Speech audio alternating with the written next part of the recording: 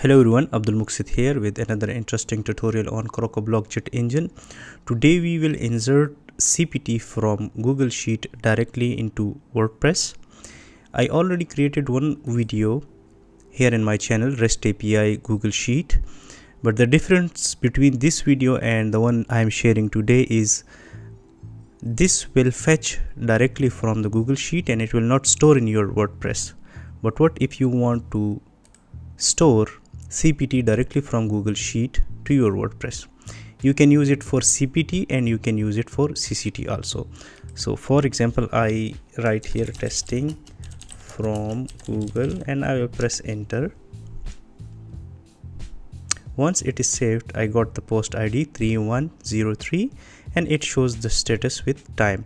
If I go to my website and I refresh, I can see testing from Google, which is published, and we have email and phone number as a meta field also. If I want to update them, for example mxt@yahoo.com and phone number is this one. Once it is saved, you will see an orange label says it's updated, and if I refresh the page here, I can see the email and phone number. So let's start building this solution with CrocoBlock and Jet Engine.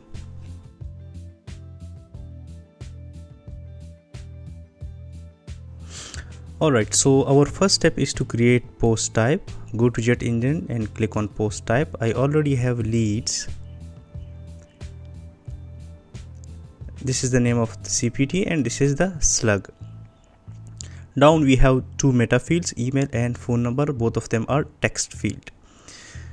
Click on advanced and make sure you enable show in REST API here and in both meta fields also.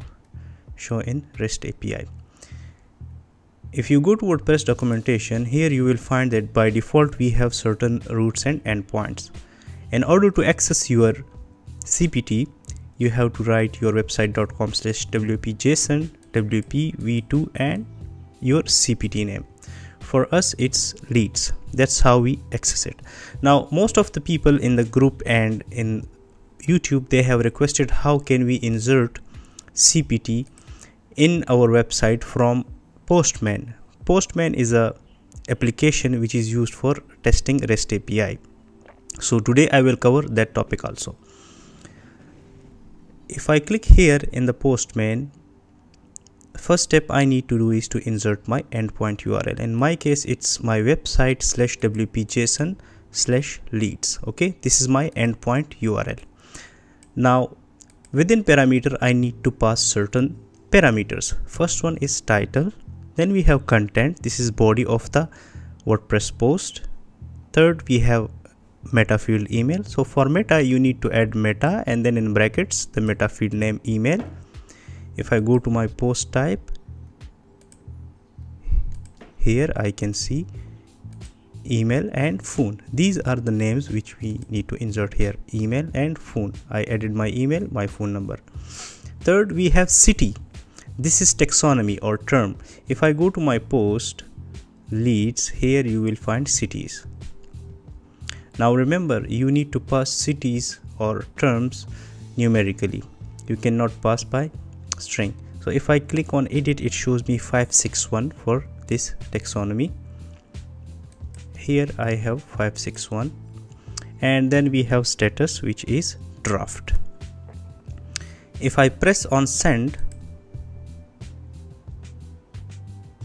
it will insert a CPT in my WordPress website and it returned the ID 3104. If I go to my website and click on leads, here I have title of the post from Postman. It's in draft. It has the email, it has the phone number. If I click on edit, it will have the taxonomy also.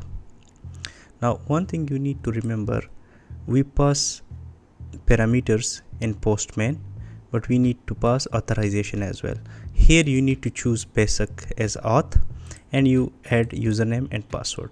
From where you will get username and password, go to your, see here it is selected. Go to your users, click on all user and click on edit. This is my username, Moksit. Scroll down and you will find application passwords.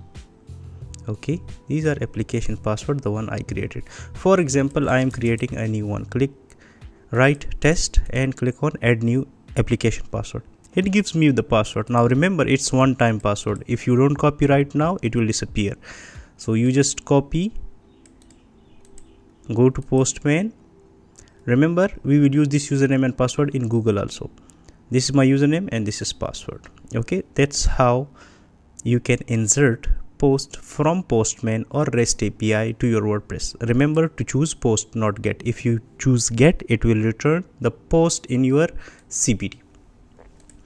Now let's move toward Google Sheet.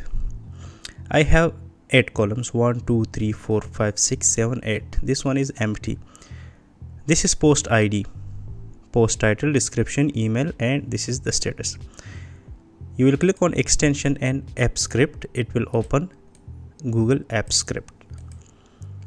I will copy this code in Git, so you can copy paste and change the API URL and username password only. I have a function sheet WP. Inside I am selecting CPT as my default sheet.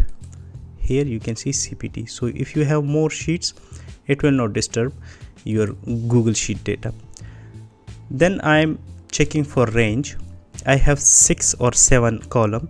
So post ID is column number 1, column 1, 2 post title, 3 content, 4 email. You can choose it as per your requirement. Then I have API URL, which is the same API URL endpoint we used here. Okay, if you are inserting data from any application, whether it's PHP, it's a request from a mobile application, it's a request from Postman, or it's a request from Google Sheet, you have to use this endpoint URL. This is my endpoint URL. Then we are passing the data just like we did in Postman: title, content, city, status, meta fields, and these are the parameters. We are using method as a post. We have authorization basic. This is the username, and we have password, which is encoded. And then we are passing the payload in JSON, the post data from here. Now how update works here? If post ID is empty, post ID means this area. If it is empty, Google Sheet or app script should perform insertion. If it is filled, it should find the 3103 ID in Google and then update it. Sorry, not Google, in WordPress. So we have this insertion process. And if post ID is filled, then instead of targeting the API URL, we should target API URL slash the post ID. So here I have added slash and the post ID, so it is targeting the specific ID. If I make a post here, Moksit, enter, it will give me the ID here. Okay, insert it with the green. Let's go to leads.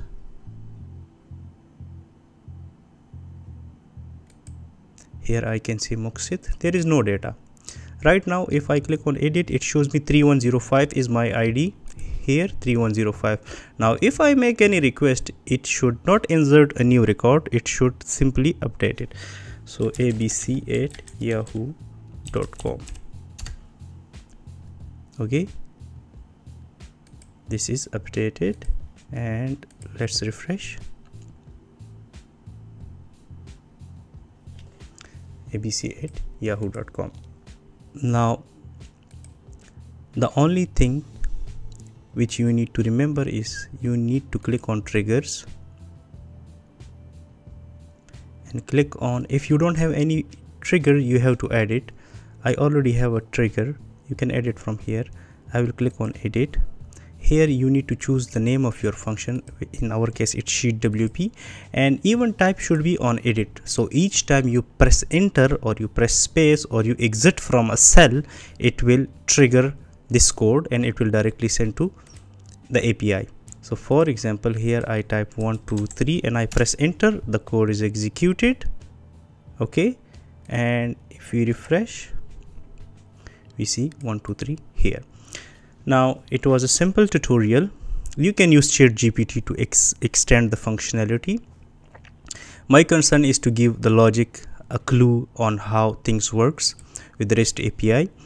If you need to add city, you can add it from here, but you need to pass numeric. If you want to add image, you can also pass image, but you need to use some base64 encoding editor. You need to use some sort of base64 encoding to send image from your Google Sheet or app script towards the WordPress. If you have any question, please write in the comments. Thank you so much.